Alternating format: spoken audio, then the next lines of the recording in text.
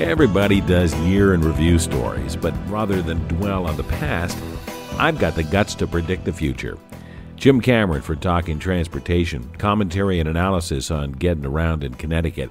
And here is what will happen in 2016 in the world of transportation.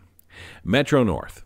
Slowly but surely, this railroad is going to dig itself out of the trench of quagmire that it's been in since the Bridgeport, Spoitenduyvil, and Valhalla crashes. On-time performance will hold strong even through the winter, thanks to the dependable new M8 cars and pretty much milder weather. Ridership will continue to climb. That will cause further crowding and, in some cases, standing room-only conditions on rush-hour trains. The Stamford Garage. Well, after waiting for its chosen developer and Governor's Malloy campaign contributor, JHN Group, to sign a contract for 2.5 years after being tapped for this massive TOD project, the Department of Transportation, I predict, will pull the plug on the deal and replace the old parking garage on its own with taxpayer money. Tolls and taxes. Governor Malloy's quest for $100 billion to pay for his 30-year transportation plan will prove universally unpopular when his Transportation Funding Task Force finally issues its recommendations, originally due after Labor Day, when that report comes out sometime in January.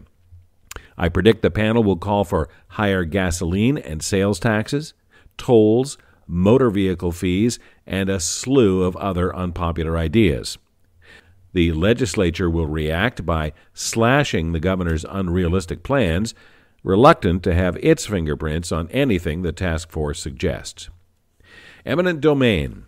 Governor Malloy will try again, I predict, to impose state control over transit-oriented development, reintroducing his stealth bill to create a transit corridor development agency, all of whose members he would get to appoint, with the power to seize any land within a quarter mile of a railroad station by eminent domain. Flying.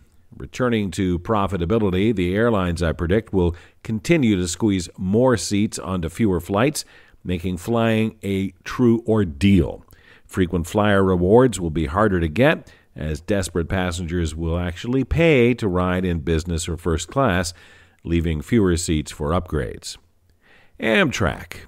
Acela will become increasingly popular, allowing the railroad to raise business fares.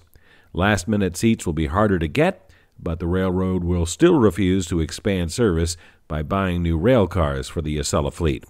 Traditional Northeast Corridor trains, however, will still be jammed as the railroad tries to compete with discount bus carriers. Highways. With an improving economy and inadequate rail station parking, still, people will jam I-95 and the Merritt Parkway in even larger numbers, increasing commuting times even further. Gasoline prices will continue to decline thanks to cheap oil, sending even more people out onto the roads. Uber and Lyft. State and city authorities, I predict, will come down hard on car services like Uber, imposing on them the same regulations and taxes now borne by taxis and limousines. After leveling the playing ground, so to speak, Uber-type services will have to raise fares, passing those costs on to passengers. Will all of my predictions come true? Well, check back in a year and we'll see. Meantime, happy traveling in 2016. I'm Jim Cameron for Talking Transportation.